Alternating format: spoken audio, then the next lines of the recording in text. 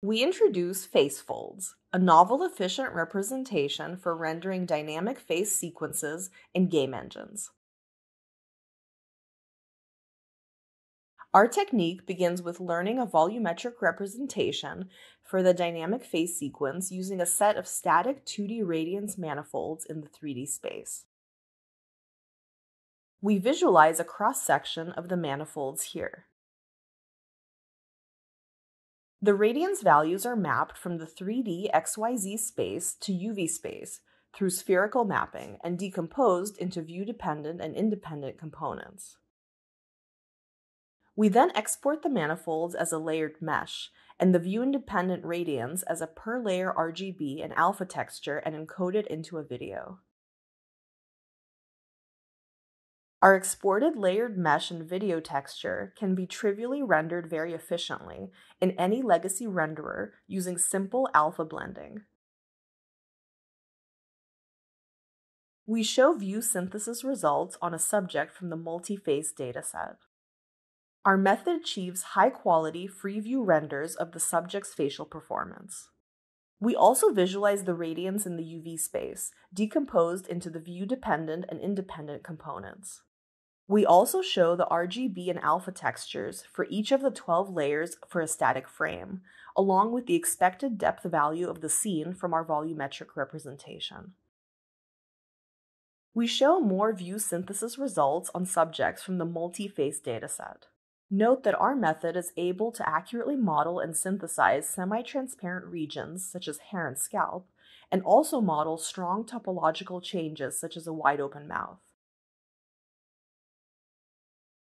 Here, we show an interactive demo of our method running in real time in the Unity game engine on a laptop. Our method is able to render interactive views at maximum screen frame rate of 60 FPS, even at the highest render resolution of 1440p. We show the interactive demo for more sequences.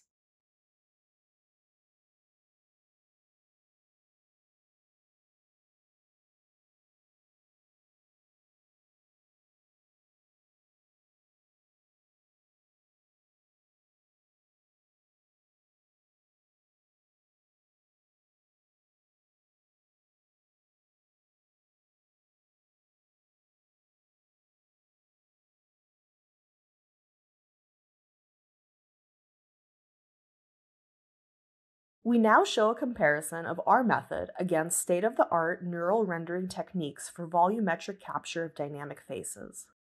We show a view synthesis result against two techniques, Nerfies and HyperNerf.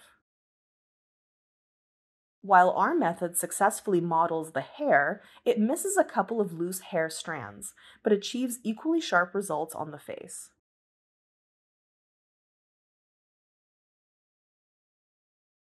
We show a comparison on another sequence. While our method captures the hair at a slightly lower quality, the facial expressions are equally sharp and devoid of any view-dependent floaters and artifacts. Note that our method is 4 orders of magnitude faster and more memory efficient. We now show comparisons against state-of-the-art photorealistic avatar animation techniques. We compare against MVP and Mono Avatar, both techniques that rely on parametric face models for learning appearance features and tracking the face geometry. While MVP achieves the sharpest results, our method still compares favorably at a fraction of memory and compute resources. We show a comparison on another sequence. Note that MVP struggles with accurately synthesizing the hair strands that are further away from the head geometry, since it relies on a parametric head model.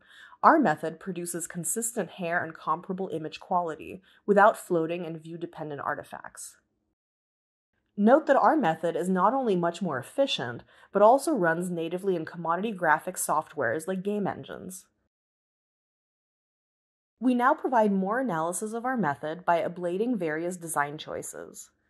Here, we show an analysis of our method trained with varying number of discrete manifolds, hence number of layers in the exported mesh. Note that using a single manifold is equivalent to expressing the dynamic face geometry with a single mesh. We note that a single manifold is incapable of modeling any volumetric effects in the hair. 4 manifolds begin to model some volumetric effects, and we see the best results with 12. We do not notice significant improvements for more than 12 manifolds, so we restrict our method to that number of layers. We now show an analysis by decimating our layered mesh to lower resolutions. We note that we achieve good quality results with as low as 64 × 64 vertices per layer without noticeable drop in quality.